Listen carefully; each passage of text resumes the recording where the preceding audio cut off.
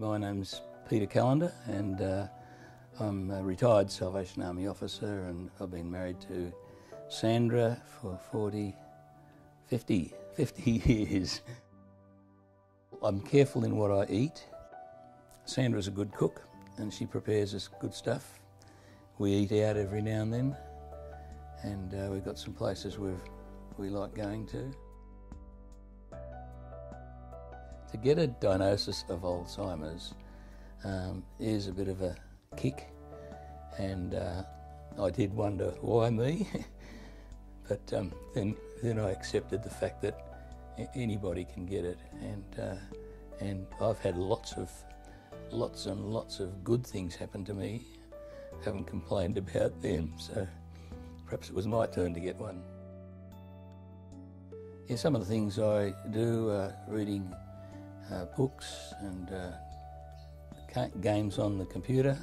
I like to keep my brain running. I love getting my sleeves rolled up and doing the washing up and putting away, and I like getting in the garden and you know, getting it tidied up.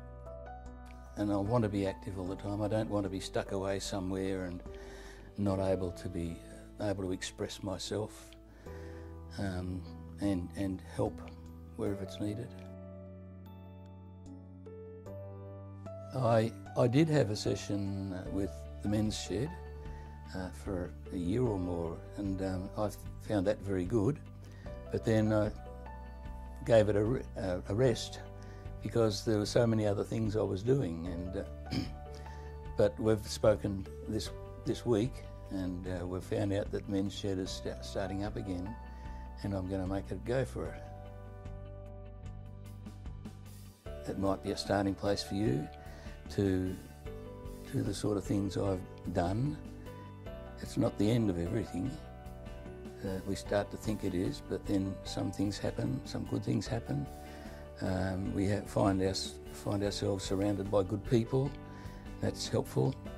And being a parent, it means that I've got children, grandchildren, and part an extended family, and that's a great help to be part of that.